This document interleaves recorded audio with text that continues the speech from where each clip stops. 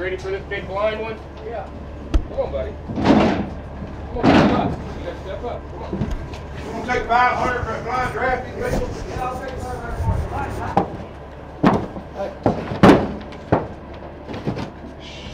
All right, let me get on that out of here. Hang on. Get your on there, you damn you. Ha! Take your A lot of things happened very quickly because there was a slaughter truck that was coming through from Pennsylvania that stopped here, unloaded some horses, and then purchased some more.